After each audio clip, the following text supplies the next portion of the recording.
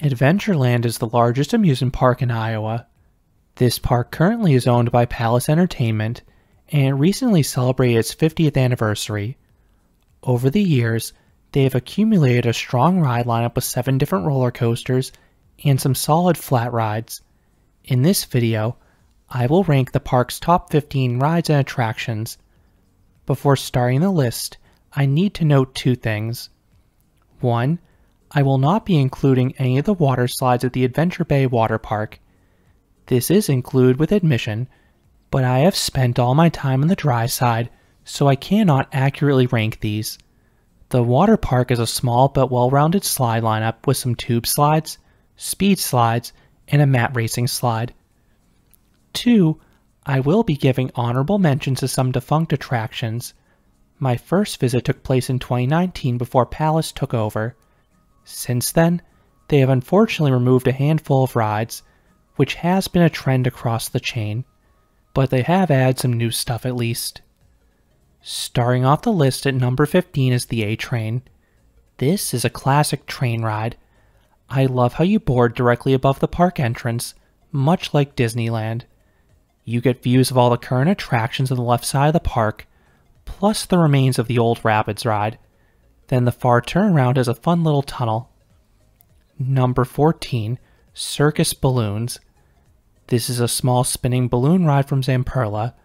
The tubs are exceedingly easy to spin, so this can become the park's most dizzying ride. Then the continuous bobbing motion adds some variety by varying your rotational speed throughout. Number 13, Sawmill Splash. This is a Whitewater West spinning raft ride. It essentially is a water slide in an inflatable circular dinghy boat. The raft spins at a decent clip for much of the experience. Then it culminates in a fun double down. While the final splash does not get you too wet, your feet can get soaked. The bottom of the raft tends to fill with water, so you may want to keep your feet elevated in the air. Number 12, Flying Viking. This is a Zamperla family coaster intertwined with the log flume. This creates some cool visuals and interactions.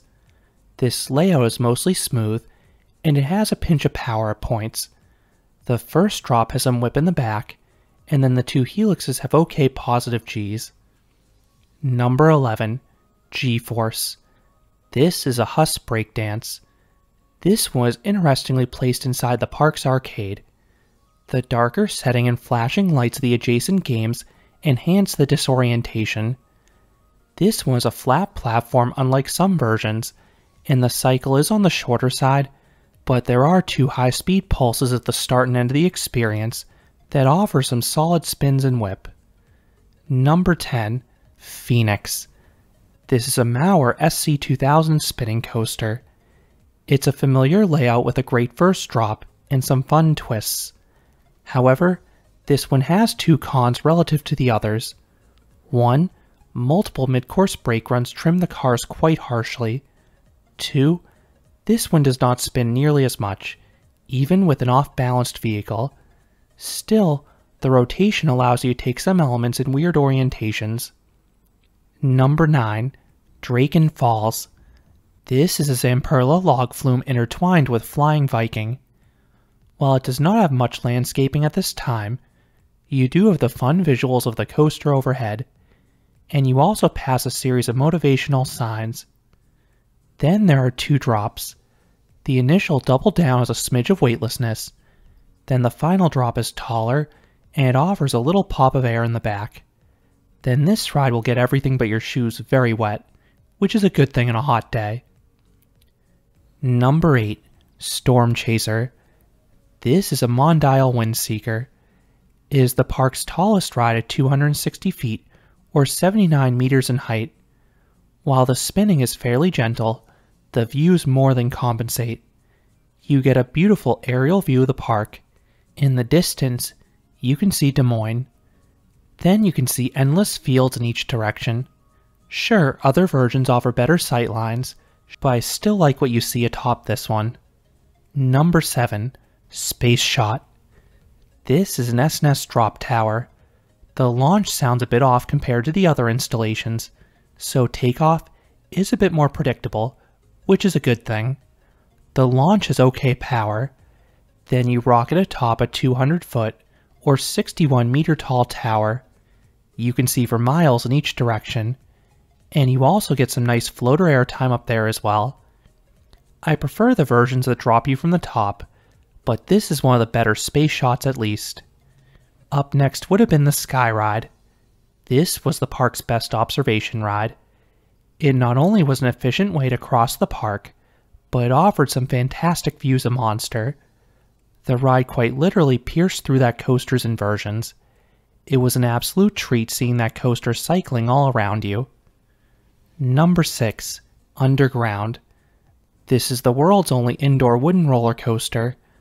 While this is a unique claim, this really is more of a dark ride. However, the ride system presents two issues. 1. It is extremely loud. 2. You pass the scenes a bit faster than I would like. Those scenes are otherwise solid, especially because it was just refreshed for the 2024 season. You have all sorts of minors throughout the attraction, and the coaster is a nice little pre-show before you board as a bonus. Number 5. Tornado. This is a William Cobb designed wooden roller coaster. It is not the best paced ride as every hill in the outward leg seems 10 to 15 feet too tall, but the ride has its moments. Some of the initial drops offer decent floater airtime in the back.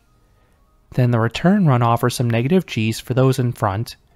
None of the airtime is super strong, but it is maximized by the freeing bus bar restraints. Then despite being an out-and-back design, the layout curves 90 degrees, which allows for some lateral kinks along the way. Just avoid a wheel seat because a few of the valleys are on the bumpier side.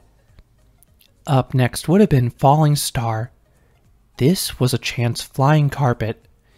This ran a lengthy cycle, and it had good top speed, which resulted in a pinch of airtime over the top and some very strong laterals. You would repeatedly be pinned against your riding buddy. Number 4. Sidewinder. This is the park's best flat ride. It is a Moser frisbee similar to Fandango at Knoebels, if you've experienced that ride. This flat offers several max swings, and each one offers solid floater airtime. Then this is paired with respectable positive Gs on the downswings. Add in a satisfying cycle length, and this ride is a winner. Number 3. Outlaw. This is a CCI wood coaster, but it feels more like a small-scale GCI creation, which makes sense given the lead designer went on to co-found that company. This coaster is a handful of turns with nice laterals. It also has a few decent pops of airtime, and as with Tornado, these are also maximized with the buzz bar restraints. Then the ride is reasonably smooth, which is impressive for a twister layout utilizing PTC trains. Up next would have been Dragon. This was a Hopkins looping coaster. I heard it was horrifically rough, and the pre-lift certainly was. The train violently shook through this part, but the rest of the coaster was actually smooth for me, allowing me to appreciate it.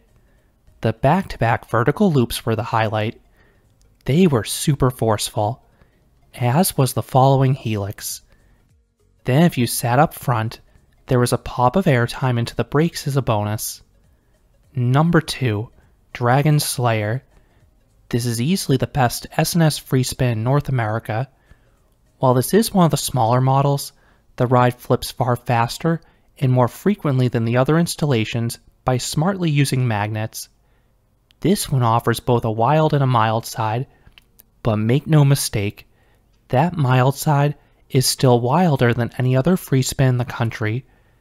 Both sides are capable of providing 8 to 10 flips. The wild side was just more consistent for me. And there are a few points where you'll rapidly perform 4 to 5 flips in a row. It feels completely out of control at these points. And coming in at number 1 is Monster. This Gerstlauer Infinity Coaster is the premier ride not just at Adventureland, but the entire state. This ride starts off with an incredible beyond vertical first drop, loaded with ejector airtime. Then the train navigates a series of funky turns and inversions. They are deliberately tall, so the train stalls out atop many of them, resulting in some wild hang time and laterals. You spend a lot of this ride mercilessly dangling against your restraint or bent over the side of the train. Take the finale, which cleverly uses a trim brake to advantageously slow the train down to supercharge the hang time. And unlike a lot of Gerstlauers, this coaster is immaculately smooth. There is a brief lull in the center of the ride when two elements are merely okay, but this ride is an extremely strong start and finish. And this ride's flashy LED lighting package is simply incredible, and it's an attraction in itself. If you want more in-depth thoughts about Monster or any of the park's top 5 roller coasters, I have separate reviews already published to the channel. Those are my 15 favorite rides at Adventureland in Iowa.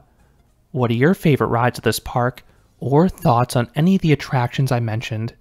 Let me know down in the comments. If you enjoyed this countdown, I would appreciate it if you gave this video a like, and you consider subscribing, because there'll be a lot more roller coaster and amusement park videos here at Canopy Coaster. Thanks for watching.